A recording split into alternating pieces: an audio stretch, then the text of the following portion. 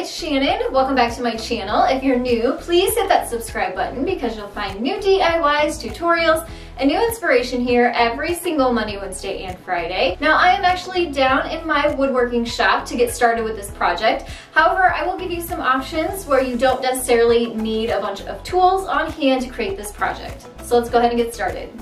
Now this is what I'm going to be using for my project today. This is a scrap 1x6 that I had on hand.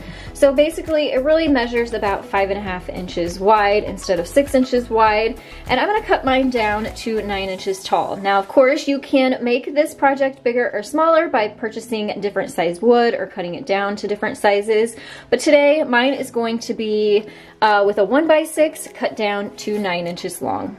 Now I'm going to go ahead and use my 12-inch compound miter saw. I just need one simple cut to cut my 1x6 down to size. However, you can also purchase your lumber at the hardware store and take it over to their cutting station, and they'd be happy to cut it down to size for you and save you this step.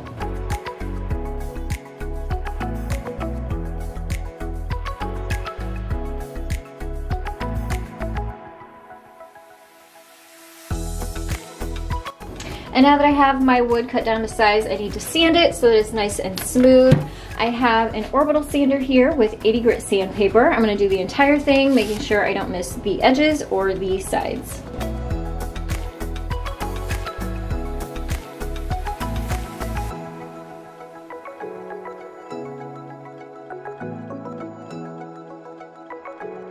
And here's my piece of wood all sanded down smooth.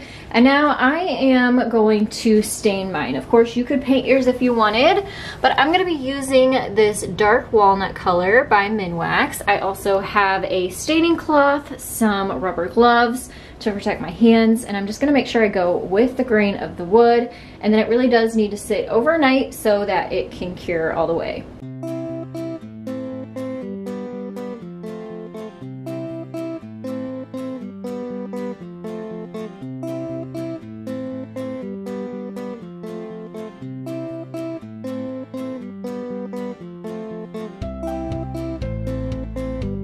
All right, and here's my board all stained. However, I wish I would have done this before I stained it.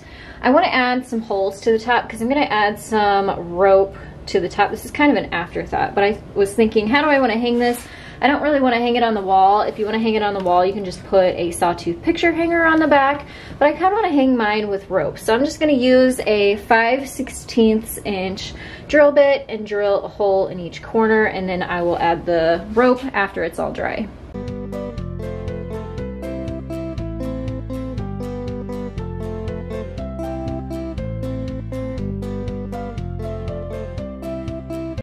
And now I'm upstairs so I can start working on finishing the piece of wood, which you can see is right here and beautiful. I have a few steps here I need to do to complete this.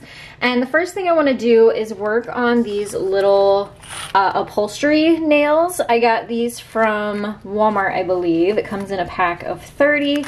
And they're bright silver, and I really don't want bright shiny for this because I'm going more for a rustic look. So what I want to do is I have a scrap piece of wood, which is the same one you can see I used to drill the holes through. So what I'm going to do is just hammer a few of them. Actually, I think I'm going to do 10. I think I'm going to do 1 in each corner and then 2 on each sides and 2 on the bottom so that it holds my fabric on. So I need 10 of them. So I'm going to hammer them just a little bit down into the wood, and then I'm going to paint them with some gray chalk paint. That'll tone them down a lot and give them more of a rustic look. I'm going to be using chalk paint by Waverly in the color Elephant. So I'm going to get started with that and let that dry, and then we'll come back and work on the fabric.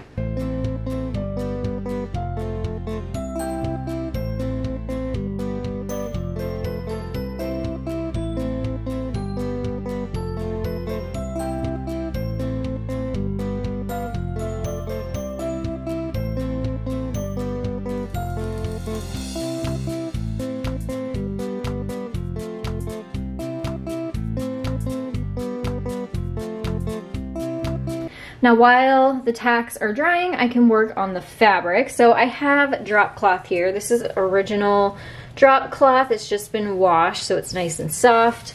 And this is bleached drop cloth, so you can see the difference in the color. I have a tutorial on how to bleach drop cloth, so if you want to do that, you can check out that link down in the description box below. I think I'm going to go ahead and go with the original colored drop cloth, just because I feel like it kind of blends a little bit better with the stained, but maybe for your project the bleached would look better. So totally up to you. You could even use patterned or printed fabric. But now what I need to do is cut it down to size. I'm just gonna lay this on top of the drop cloth, trace it, cut it out. I'm probably gonna make it about 5 inches tall. We wanna leave some of this open at the top. And then I'm gonna give it a grain sack print, so I have my gray chalk paint out again. But before I get to that, I'm gonna go ahead and cut this fabric down to size first.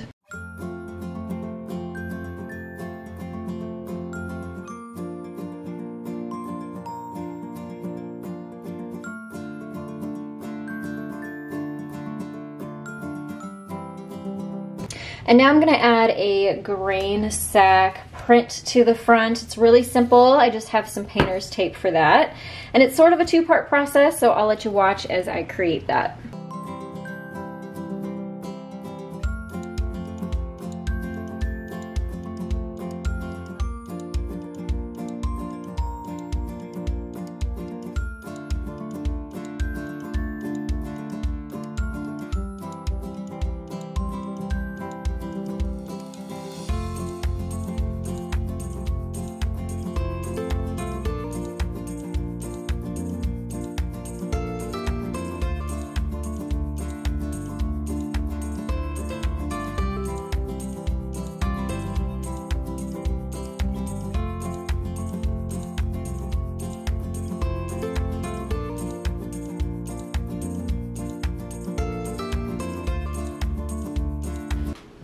All right, so my pieces are all dry now. I just took a hairdryer to them and made them dry a lot more quickly.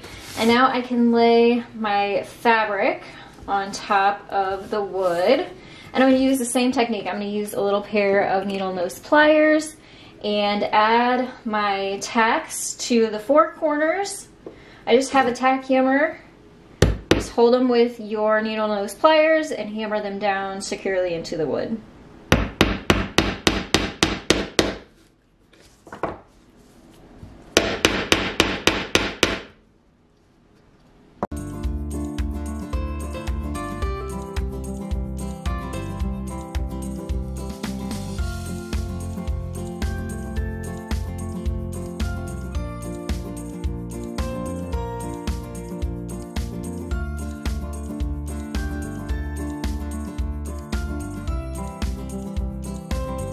And now that the fabric is all secured on here, I can add the rope. This is just nautical rope from Dollar Tree. I'm gonna feed it from the back through the front. I'm gonna tie a knot in the front and it'll be ready to go.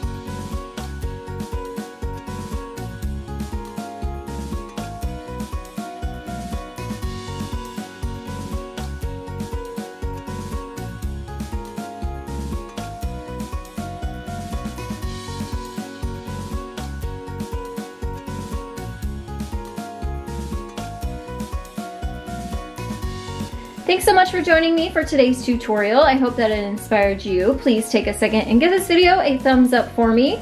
And if you haven't hit that subscribe button yet, you can click the bubble that you see on your screen. I'll also put a playlist to more woodworking DIYs.